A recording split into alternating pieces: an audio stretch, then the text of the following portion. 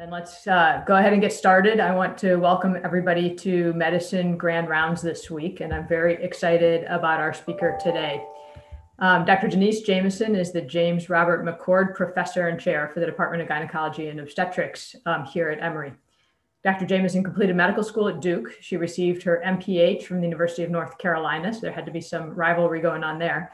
And then she completed residency in OBGYN at UCSF before joining the CDC, first as an Epidemic Intelligence Service officer. She subsequently stayed, however, at the CDC for 20 years, retiring from the US Public Health Service Corps in 2017, when we successfully recruited her here to Emory. While at the CDC, she held multiple leadership positions, as the final part of her career was the incident manager for the Zika virus response.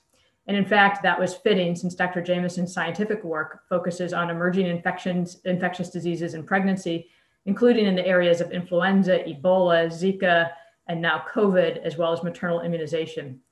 In addition, her work incorporates a population health perspective with projects addressing health disparities and social determinants of health in the context of maternal morbidity and other adverse pregnancy outcomes. So it is fitting also that her clinical work is at Grady. In 2020, she was one of two Emory faculty, both I might mention were women, who were elected as members of the National Academy of Medicine, which is a huge accomplishment and very exciting. And in the past year, she has been a very, very critical national voice, developing guidance and contributing research related to COVID-19 in pregnant women, both for those with infection and regarding vaccination.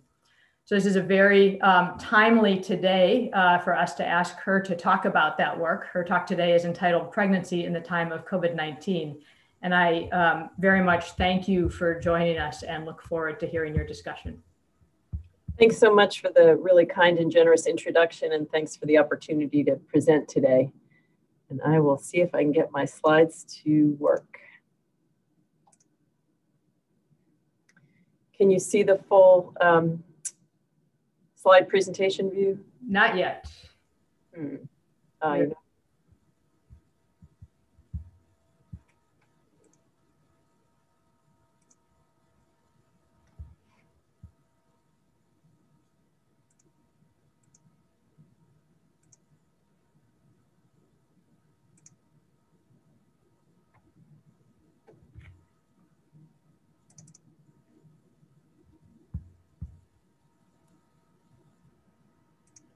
Now I think if you go into slideshow, you'll have it.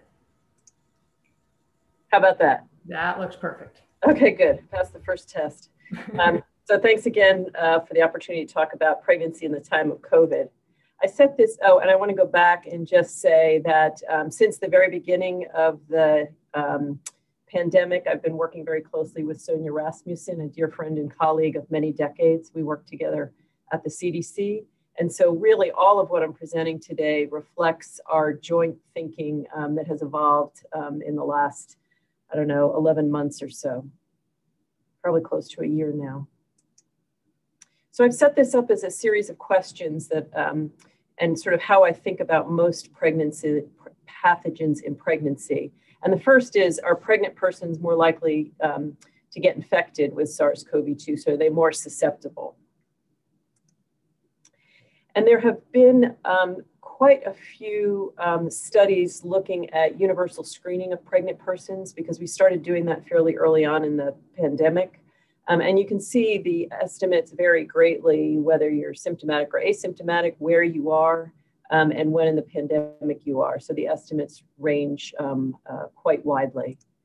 There have also been some seroprevalence studies of laboring patients, also showing a range of seroprevalence depending on when and where you're tested. But in terms of actual susceptibility, it remains unknown whether pregnancy increases your susceptibility to COVID-19. And why is that? Because we don't have appropriate comparison groups. We would really need non-pregnant women of childbearing age with similar levels of exposure. So same place, same time, and we just are not, we don't have that type of universal testing that we're doing for patients who present to labor and delivery. Next question is, how do race, ethnicity, and other factors affect SARS-CoV-2 infection in pregnant persons? And that turns out to be fairly interesting. There was a study out of New York City which showed that infection among pregnant persons is less likely if you have higher median household, you live in an area with higher mean assessed residential values, and infection is more likely if you live in areas with high unemployment rates, more household crowding, and so forth. So not dissimilar from what you find in non-pregnant persons. We did a study at Grady. One of the fellows, Naima Joseph, she's a maternal fetal medicine fellow, did a nice study looking at our population of women presenting both at Grady and Midtown. And you can see, not surprisingly, but interestingly, given that these hospitals, as we know, are less than a mile away, the infection rate was 9.4% at Grady and 1.5% at Midtown in spring and summer. And infection was significantly associated with Hispanic ethnicity, uninsured status, high neighborhood density. This one was unexpected, smaller household size. But in general, with that exception, perhaps what you would have predicted. The next question comes up after people want to know about susceptibility. They often want to know about severity. Are pregnant persons with COVID at increased risk of severe disease? And after some delay in gathering this information, and there were some early case series, there was a WHO report that really had trouble sorting out whether or not pregnancy was a risk factor for severe disease, the way it is with influenza and other pathogens. But I think we now have fairly compelling data that pregnancy status does put you at increased risk for severe disease. So I think these are the best data from the case surveillance data collected at the CDC. As you can see, comparing 24,000 pregnant persons with 386,000 non-pregnant persons, pregnant persons were more likely to require ICU admission, more likely to be mechanically ventilated, to require ECMO, and to die. And this held true when adjusted for age, race, ethnicity, and medical condition. So I think based on this and some other information, we can now say that pregnant women are at risk for more severe disease. And that's why they're included in the tier 1C for vaccination. They're included, pregnancy is included by the CDC as a medical condition that increases your risk of severe disease. Wanted to mention this. This is a nice surveillance study that was set up in the United Kingdom.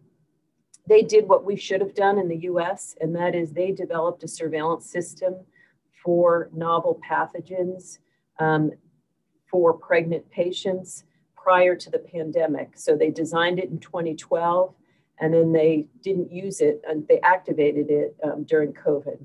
And so they had a nice opportunity to collect good data fairly quickly. And they found that the same risk factors among non-pregnant patients held for pregnant patients, including age and overweight obesity. This was a study, this is a project that was designed fairly early in the pandemic to collect information about pregnant and recently pregnant persons, organized out of UCSF. It's a nationwide prospective cohort study of pregnant persons in the US, and it follows them out to, they can be enrolled out to 6 weeks. The novel thing about this study is that there's a lot of outpatient follow-up. So the participants are called weekly for a series for up to 8 weeks. And this paper reports that 25% of symptomatic participants who were positive had persistent symptoms 8 or more weeks after symptom onset. So again, suggested that these symptoms can last.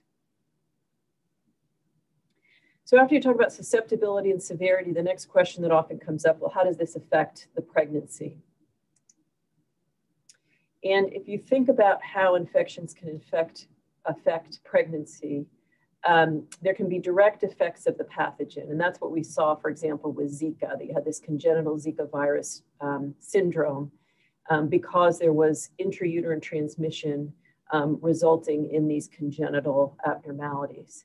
But there can also be secondary effects on the embryo or fetus due to maternal illness. So when the mother's ill, oftentimes the fetus or baby does not do well.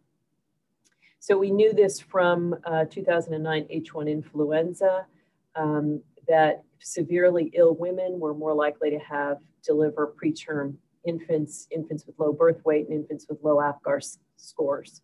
So not surprising.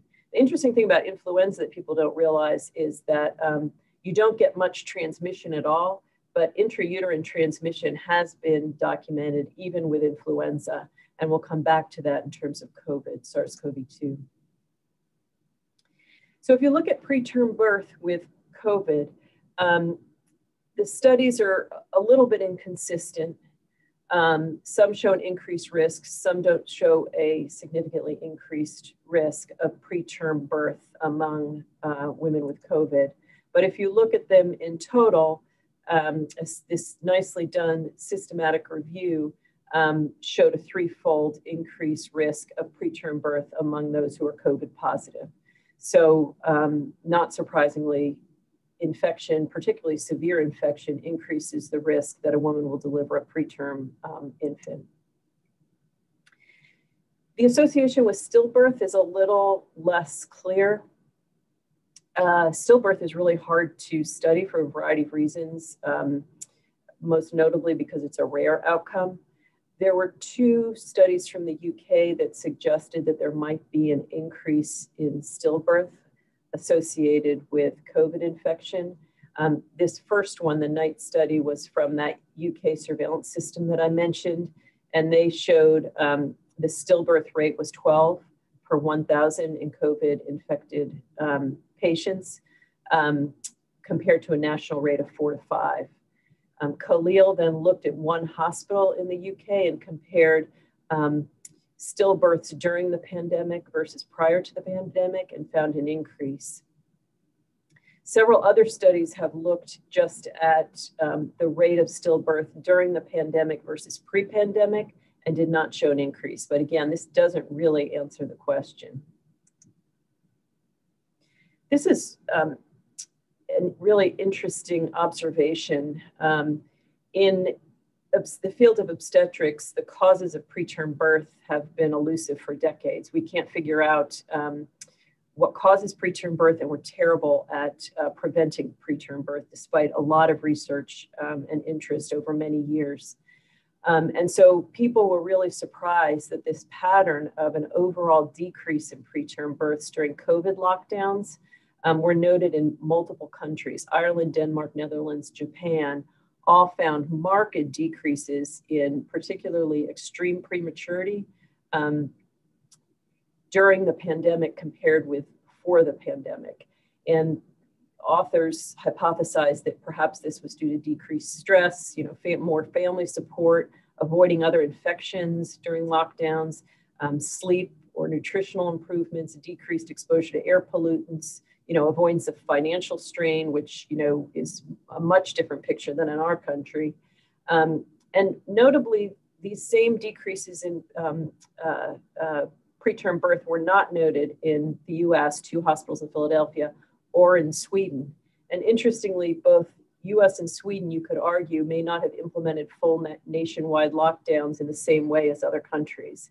So I'm not sure what this means, but it's a really interesting sort of global natural experiment. And I wonder whether it could hold clues to helping us better understand and prevent preterm birth. So the next question that comes up is there transmission from the mother to the fetus, intrauterine, intrapartum, or postnatal through breastfeeding transmission? So there have been various, determining intrauterine transmission for a lot of pathogens is also often a bit tricky. And so early on, there were several sets of criteria that were developed to define intrauterine transmission, what you needed to be able to say, yes, transmission occurred from mother to fetus or baby.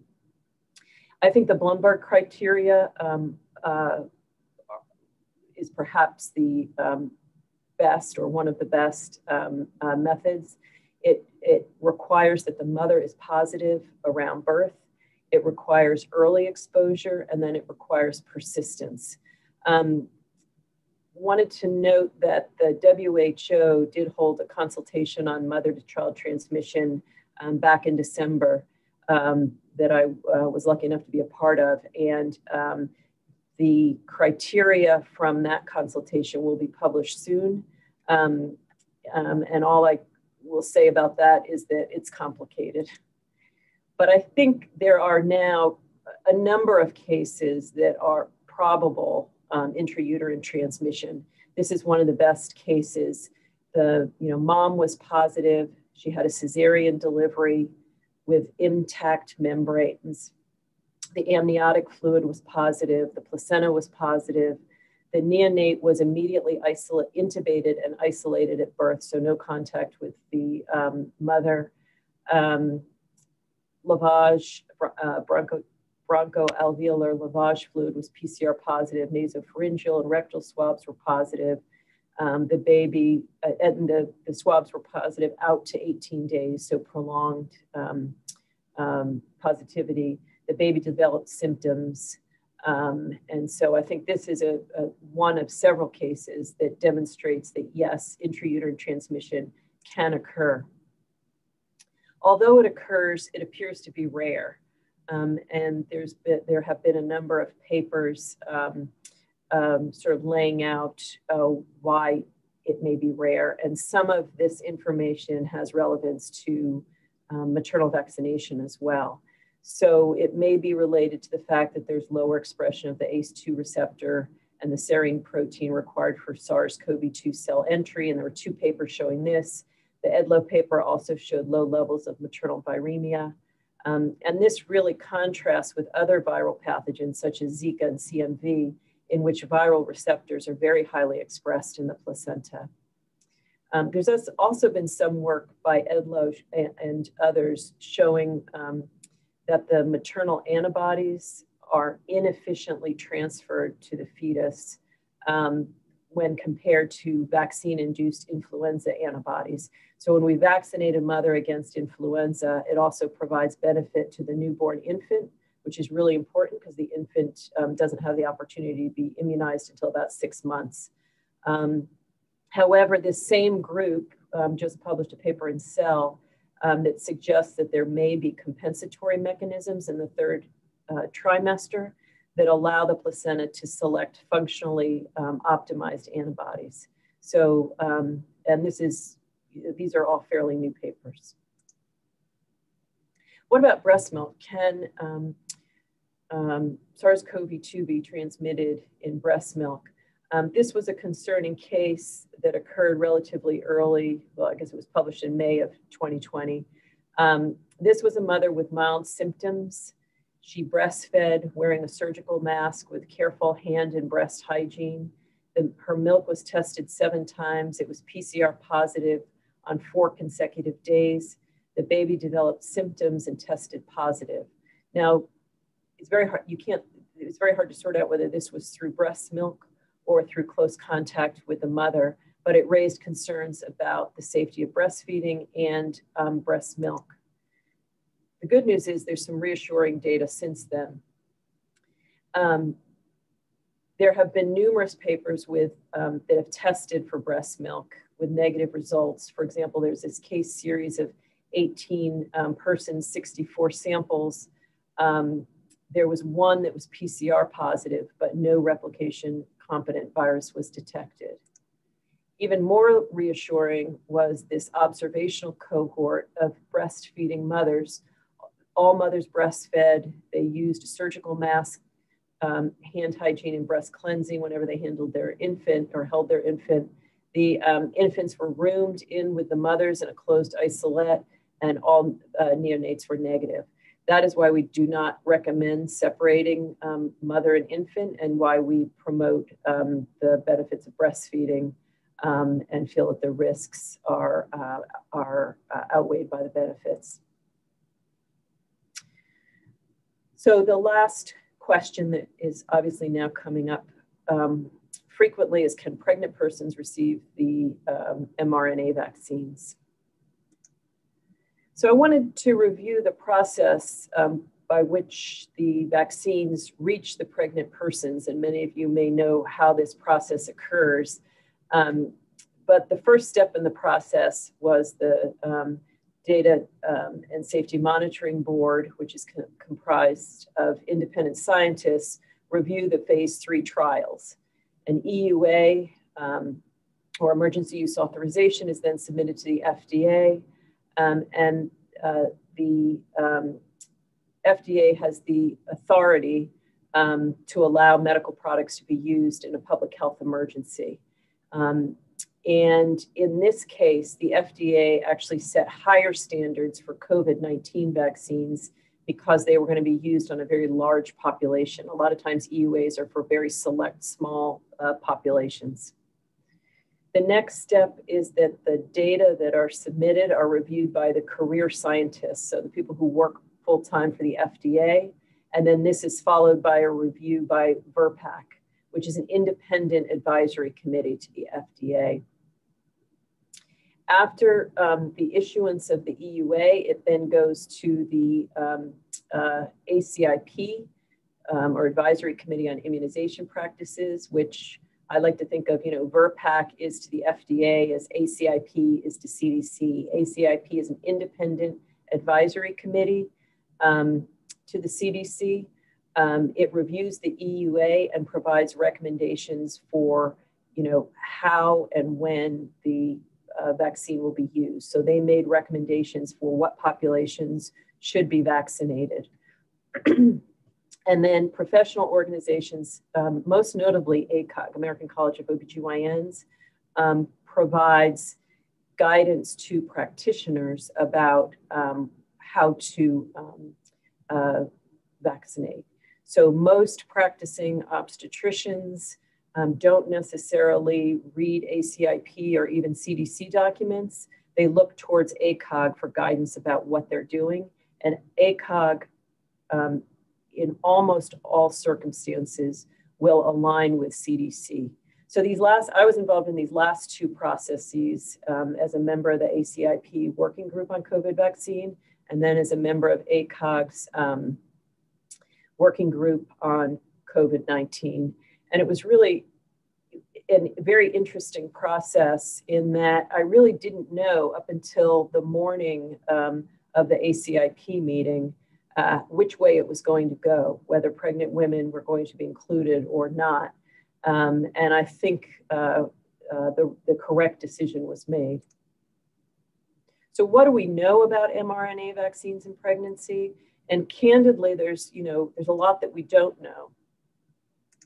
So we now have DART studies, which are the rat studies that are done, the developmental and reproductive toxicology studies. And we have reassuring data from both Pfizer and Moderna on the rodent studies. We have a very small number of pregnant persons who were inadvertently enrolled in the clinical trials. So 23 in the Pfizer trial, 13 in the Moderna, and about half of each of those actually received the active vaccine. And many of these women are still pregnant. I'm hopeful that there will be clinical trials soon enrolling pregnant persons. We know more about some of the other vaccine platforms like the adenoviruses. We have more information in pregnancy. For example, the adenovirus, Janssen's adenovirus platform was used for Ebola. And we are collecting information from CDC's vSafe system, which is the monitoring system you can enroll on your cell phone when you get immunized. And vSafe has a pregnancy module. CDC has not released the data yet, but has said publicly that they have, I think, close to 15,000 pregnant women who've now been immunized and enrolled in vSafe. So I hope to see safety data from that soon. So what are the ACOG recommendations about COVID mRNA vaccine in pregnancy? First of all, people who are recommended to receive COVID-19 vaccine should be offered the vaccine regardless of pregnancy status. So if you're a healthcare worker and the vaccine is now recommended, the recommendation is regardless of pregnancy status, you should receive the vaccine. Pregnant persons should be encouraged to talk with their obstetric healthcare provider about their vaccination plan, but this should not be a requirement for vaccination. So there are certain counties, I've heard that Cobb County is requiring a letter from your obstetrician. That is not in accordance to ACOG recommendations. This is really important. Persons planning to become pregnant who are recommended to receive the vaccine should be encouraged to complete their vaccination series prior to conception to make sure they're maximally protected prior to pregnancy. So a number of women have reached out and said, I'm planning IVF. Should I get vaccinated now or should I wait? I think ensuring that your vaccines are up to date, including your COVID vaccine, if you're able, it's a great time to get vaccinated. Then you're protected during pregnancy, and we know that pregnancy is a time where you're at risk for more severe disease. Pregnancy testing should not be a requirement for COVID-19 vaccination. I know it's not here at Emory Healthcare, and lactating persons should be offered the vaccine. I won't go into the details, but pregnant and lactating women are often lumped together, which is completely inappropriate. The issues are completely separate in lactation and in breastfeeding. And we give lactating women live MMR vaccine. There's no reason not to give lactating persons mRNA vaccine. Following vaccination, since fever is not uncommon, it's important to treat the fever with acetaminophen, just like we treat all fevers in pregnancy. And we do know that fever in the first trimester may increase the risk of certain birth defects. Wanted to end with one myth that has been circulating widely. I finally was able to figure out where it came from. There's both a nice AP News article as well as a New York Times article. But there was a blog, the Health and, I can't find what the name of the blog was, but there was a blog that reported that one of the mRNA, that a former Pfizer employee, disgruntled employee, said that Pfizer's vaccine trained the female body to attack syncytin 1, which is a protein that's important in the placental development. As we know, mRNA vaccines contains genetic information to manufacture the spike protein. But as it turns out, the syncytin 1 protein and the spike protein are very unlikely. I like this quote from the New York Times. This immunologist said, the two proteins share only a minuscule stretch of material. Mixing them up would be akin to mistaking a rhinoceros for a jaguar because they are wearing the same collar. So this is not true, but I have heard it from Emory Healthcare staff recently. So in conclusion, there are no data on whether pregnancy increases susceptibility to COVID-19. Race, ethnicity, insurance, and neighborhood factors affect whether a pregnant person is infected with SARS-CoV-2. Pregnant persons are more likely to have severe disease compared to non-pregnant persons. This comes mostly from the CDC national surveillance data. And the same risk factors hold true in pregnant persons compared with non-pregnant persons, more common in those who are overweight, obese, or with underlying medical conditions. COVID-19, in terms of effects on the embryo or fetus, there's likely an increased risk of preterm birth. And intrauterine transmission can occur, but appears to be rare. And lastly, pregnant persons can be safely offered the mRNA COVID vaccine. So I think that's my last slide. I'll end there and very happy to take questions. All right, thank you so much. That was a great overview of what is often a data-free zone right now, and looking for expertise for guidance. I think one of the questions, I know you addressed this, but I'm going to sort of circle back to it. One of the questions I get asked most frequently from women who are pregnant is, should they delay vaccination past the first trimester? Again, worried less about the vaccine, but more about the fever and the reaction to the vaccine. And I guess, so your thoughts on that, but also, I was interested, you said fever is associated with birth defects. Is that like a single fever? Is that days of fever? Like what, I'm not familiar with, how intense a fever, or what are we talking about for that data? So I think, so in terms of what we're talking about for fever, there are a number of studies showing that fever of any duration can cause an increased risk of birth defects. Obviously, birth defects are extremely rare event, and so it's still rare. The problem in a lot of the studies is sorting out the fever from the underlying cause of the fever. So it gets quite messy, but in general, you want to avoid fever in pregnancy. I think it's a complicated, really complicated decision, especially with issues around vaccine access. And if you say you're not going to take the vaccine today, is it going to be available tomorrow or next month? So I think it's really important to talk with patients about all the factors. How at risk are they? How motivated are they to avoid risk? What's their access to vaccine now? What's their likely access to vaccine in 2 months or 3 months? I don't think it's unreasonable to delay in the first trimester. It's interesting because we went through this whole thing with flu vaccine. For many years, we avoided flu vaccination in the first trimester. And what we found was it really limited, that recommendation limited the ability of women to get flu vaccine. The rates of flu vaccine were much higher once we said you can get it in any trimester. And we spent a lot of time trying to sort out, were there any increased risk of miscarriage in the first trimester? And as it turns out, there don't seem to be increased risk of miscarriage. Great, thank you. Dr. Stevens, I see your hand is raised. Thank you. Really great overview, Denise. We really appreciate not only the overview, but also your leadership in this space. And thank you for that.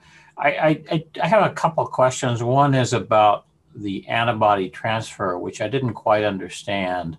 Obviously, IgG is produced, IgG1 and IgG3 are produced against the virus and pretty early and pretty significantly. I wasn't quite sure why why the transfer didn't occur, given those classes are usually transferable. And the other is a question about long haulers. And do you think pregnancy is at higher risk for long haulers? It may not have been studied, and any issues regarding the infant in terms of a long hauler syndrome? Thanks. So regarding the antibodies, I think the bottom line is people are just starting to sort it out. So IgG can be transferred across the placenta. But when these investigators looked, it wasn't as efficiently transferred as when compared to antibodies produced from influenza vaccine. And then when they looked more careful, it seems that certain classes of IgG are transferred selectively. So I think the jury's still out. I'm not sure. I think obviously the big issue is what this means for protection of the newborn when it's too young to be vaccinated and can't mount a vaccine response. Regarding the long haulers, the only data I've seen is from the priority study that showed this large proportion of women who report symptoms out 8 weeks.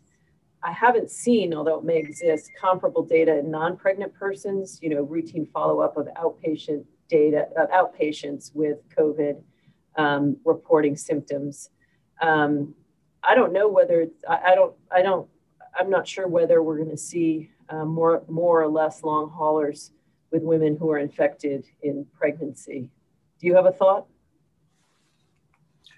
No, I think the question of other comorbidities, what is causing the long hauler syndrome? Is that virus, or is that simply a cytokine reaction, which may be more intense in individuals who are sicker? So maybe because they are sicker in general, pregnancy as a risk factor, we might see more of that in that population. All right. So we have a few other questions in the chat. Dr. Del Rio, do you want to unmute and ask your question? Sure. Thank you, Wendy. Great summary, Denise. I think that's very useful information that we all get asked all the time. One issue that I get also have been asked is about lactating women. Is there any evidence that antibodies, maternal antibodies, either after disease or after immunization, could transfer through breast milk and therefore benefit the baby? Yes, they do. You do get transfer of maternal antibodies which is one of the reasons why, in general, breastfeeding is so beneficial. And so, thank you, Danny. Early on, we were concerned about the risks of transmission to the baby. It's something we also thought a lot about during H1N1 is should the mothers and babies be separated. Luckily, we now have observational data separating a mom and a baby is obviously cruel and unusual. So you don't want to do it unless you have a good reason. And luckily, it now looks like babies can be safely breastfed. Thank you. Great. Other questions in the chat? I don't know if Dr. Gomez, if you want to unmute. If not, I can ask your question.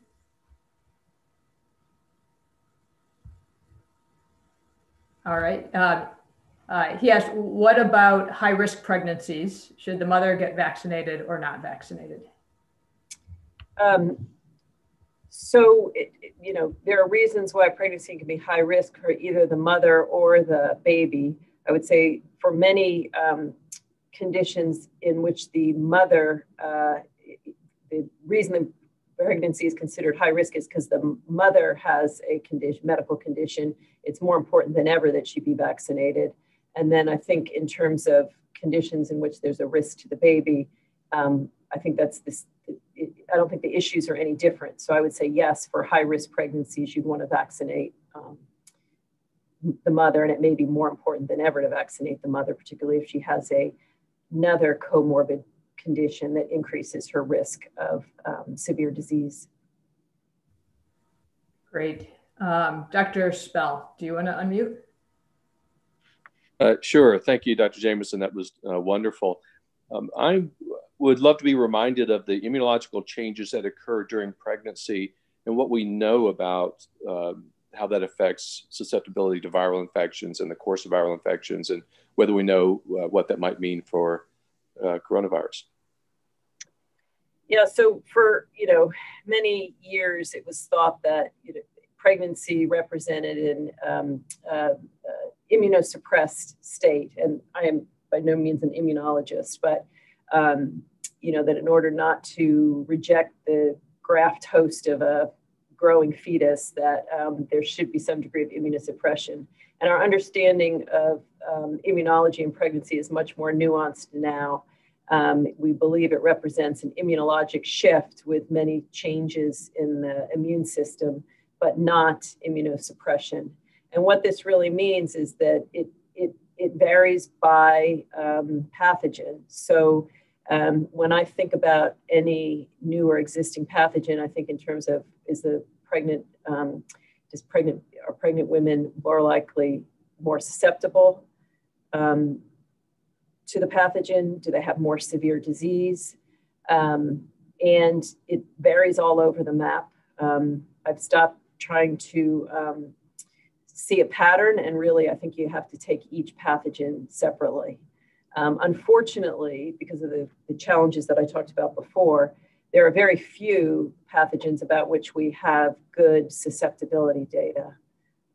We have some susceptibility data for influenza, and some, because of the the H1N1 pandemic and careful case accounting early on in the pandemic.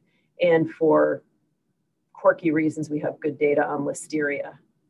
But for most pathogens, you know, what the immunologic changes of pregnancy will mean in terms of susceptibility and severity, you have to look at each one individually. And sort of as a corollary to that, how about response to vaccination in pregnancy, in the immune, in that immune milieu? That's a good question. There, for most vaccines, pregnant women mount an adequate response. So there are not vaccines that I know of that are less effective in pregnancy. All right, so another question from a faculty member. Curious if you could comment on the rate of spontaneous abortions in the vaccine trials. The rates of spontaneous abortions in the vaccine trials. So I am not aware of, so the mRNA trials had very few people who were enrolled because pregnancy was an exclusion criteria. However, like all clinical trials, you always have pregnant women inadvertently enrolled, or I should say large trials, you often have inadvertently. So I don't know about the stillbirth data. Can whoever asked that unmute? She can't. Okay. Me that can't unmute. Okay. I'm just curious. I don't know. I mean, it was something we worried a lot about with influenza, and there was some early data from CDC that showed an increased risk of, well, miscarriage, not stillbirth. Did she ask about stillbirth? Spontaneous abortion. Spontaneous abortion, okay. We worried a lot about spontaneous abortion for influenza. Long story, but basically there was a flawed case control study that suggested an increased risk of spontaneous abortion, which put everybody in a frenzy because we had been recommending for years that women get vaccinated regardless of trimester. But that data, when analyzed more fully and carefully with a larger data set, it turned out there was not an increased risk of spontaneous abortion.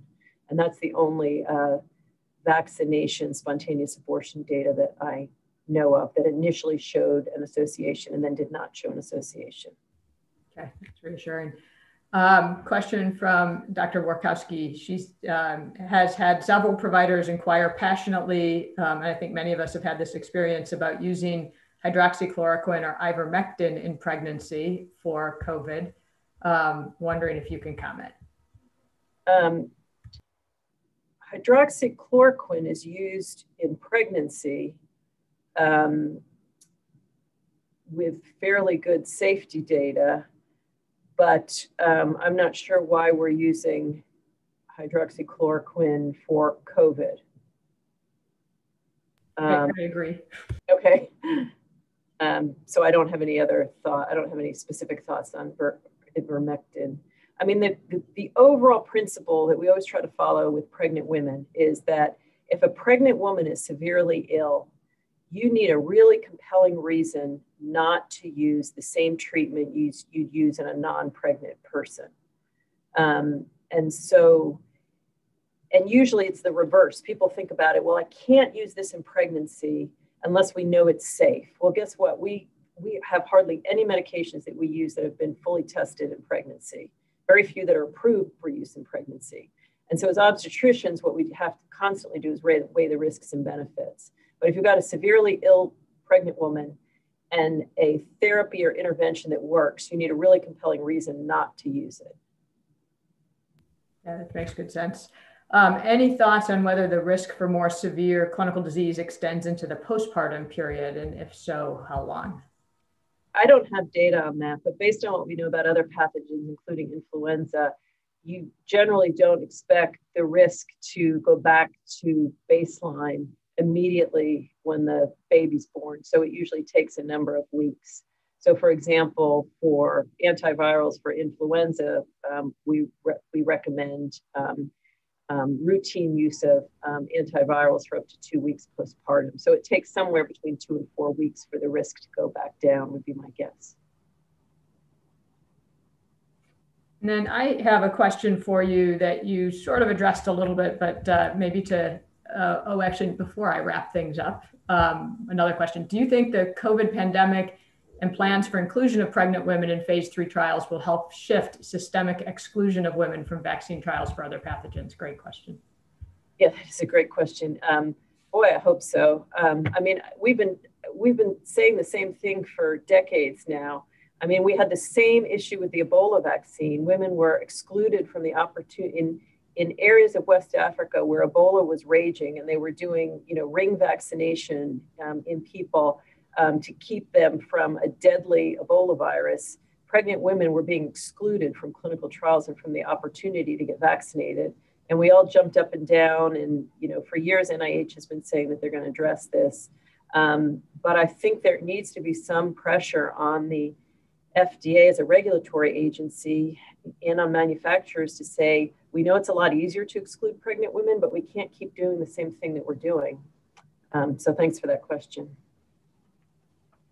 And that actually sort of feeds into what my wrap-up question was going to be a little bit. You have had really the unique experience of working on so many very interesting and different epidemics and pandemics, which all have very different effects on women and infants. Are there any commonalities? I mean, you sort of mentioned it a little bit of it's the individual pathogen each time. Are there any commonalities as you've researched these pandemics and lived through them? And there are things that we have learned, and then are there lessons we need to take forward, like the inclusion of pregnant women that you just mentioned? But are there other lessons that we could use to do better for our next pandemic, which we're not waiting for, but will inevitably happen? Yeah, so I agree with you. I think it's all about planning. And I think there's going to be another, there are going to continue to be epidemics. There's probably going to be another pandemic, and there are going to be pregnant women involved. And so setting up systems now, I think, is really important. So, for example, surveillance systems. So it took us, tens of hundreds of thousands of infections before we figured out that it was more severe in pregnant women, because we didn't have surveillance systems in place to quickly gather that information. The WHO report that I mentioned that early on suggested there was no increased risk had under 100 pregnant women, several months into the pandemic. And so I think just thinking about pregnancy issues and preparing, and then properly funding organizations to be able to study these issues is really important. Do you think that will happen as a result of this pandemic, if it hasn't in the last several? I hope so. I don't know.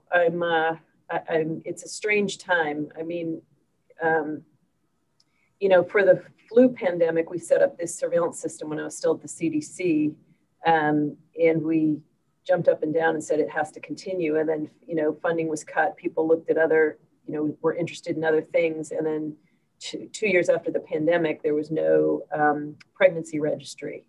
It was gone. And so Zika was the same thing. I mean, Zika, they had a nationwide surveillance system, but it didn't capture asymptomatic persons. Because why do you care about Zika if you're asymptomatic, unless you know that it's associated with birth defects? Then it becomes very important.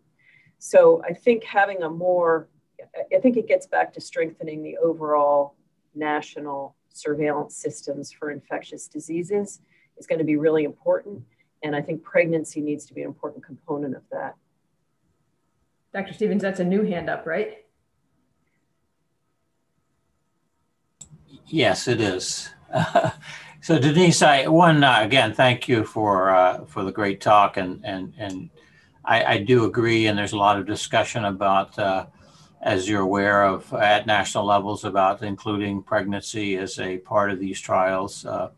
My question, though, is about monoclonals, and you didn't mention monoclonals, but certainly there's new data even today about the effect of monoclonals in prevention. And wanted to get your comments about monoclonals in pregnancy. I don't know the monoclonal literature that well, the studies that have come out. I do know that theoretically, monoclonals would not be something that you'd have huge concerns about using in pregnancy, given their mechanism of action and other therapies that we've used in pregnant women.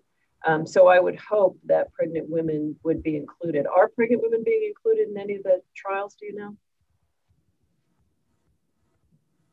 I'm not aware that they have been, again, it's probably like the vaccine trials where there are some pregnant women that get enrolled in these studies. It's a good question. These monoclonal studies are considerably smaller though, with only a few thousand as opposed to 30 or 40,000. So it's a good question, but it is a pretty exciting look at prevention with monoclonals for COVID.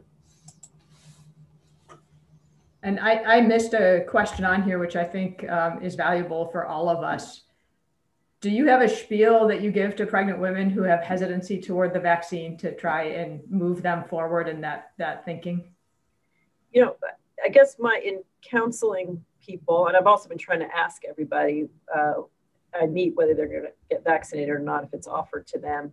And I think the woman who cleans our call rooms at Grady, who I've known for many years, said it best. I said, "Are you going to get vaccinated?" And she said, "Ooh, I am so afraid of that vaccine. I don't like vaccines in general. And that thing is some new vaccine. I'm really afraid." And she paused and she said, "But I'm more afraid of that COVID." And so I think it's really important to talk to people about the risks and the benefits, and there are often risks of doing nothing. And if you're in a position where you're exposed to COVID and you can't quarantine and everybody in your household can't quarantine, it's really important for them to understand that there are risks of doing nothing and not getting vaccinated in the time of a pandemic. I just thought of something else. Yeah, so I think it's important to sort of meet people where they are. The other thing that people say is, well, it's rushed and the vaccine was rushed and we don't know what it means in pregnancy. And I think it's really important to sort of remind people that we've been using a lot of vaccines in pregnancy for a long time. And there are really very few instances where vaccines are not safe in pregnancy. Live vaccines in pregnancy are problematic. Even the influenza vaccine, people don't realize what year was the first year that the Surgeon General in the US recommended that pregnant women get vaccinated for influenza. 1960. So we've been vaccinating women for a long time. But anyway, yeah, there's a lot of overall vaccine hesitancy for flu and for other vaccines. Interestingly, I'll just say one more thing. We recommend vaccination with flu and Tdap in pregnancy are the two recommended vaccines in pregnancy. And we see less hesitancy, and this is reflected nationally as well, for the Tdap vaccine, because women know less about the Tdap vaccine. They haven't heard about it, whereas there are a lot of myths and community concerns about the flu vaccine. So I was hoping the new COVID vaccines would sort of be more like Tdap and less like flu. That strikes me as hopeful, but perhaps not likely. Any other questions before we wrap things up? Well, in the absence of that, thank you so much for giving us this hour of your time and helping us reflect and digest the information that's out there. This has been terrific. Great. Thanks for the opportunity.